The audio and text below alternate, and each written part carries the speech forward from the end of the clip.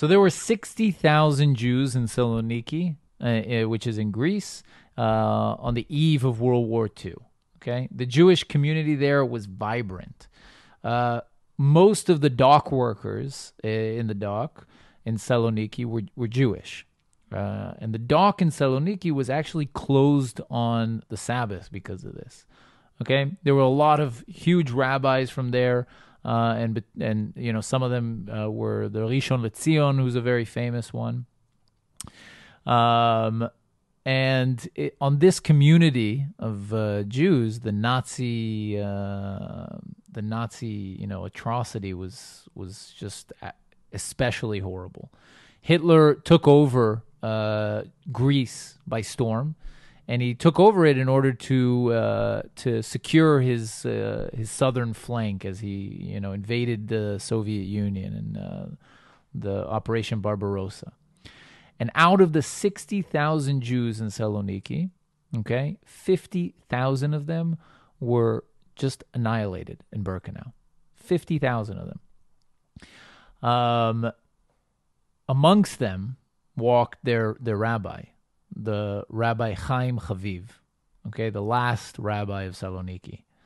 And very, very few people from Saloniki were actually saved.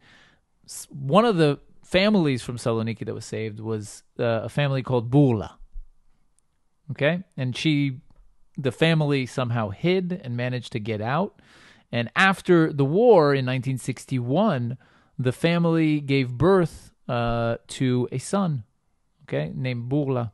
His name was Abraham Bourla, or Albert.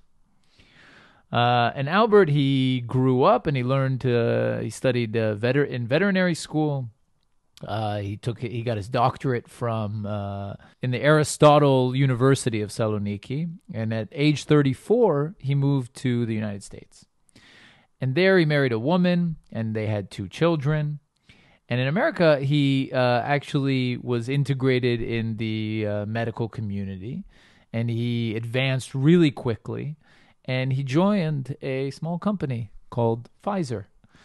And there he actually became the head of global vaccinations. And from there to the point where he actually became the CEO of Pfizer in 2019 was a pretty short road. And throughout this last year, actually, Albert Bourla headed up a lot of the efforts to develop the vaccine that we know today as the Pfizer vaccine, which is saving millions of lives, which will save millions of lives around the world, which is, vaccinating millions of people here in Israel, and which is also being deployed to Germany to vaccinate people there.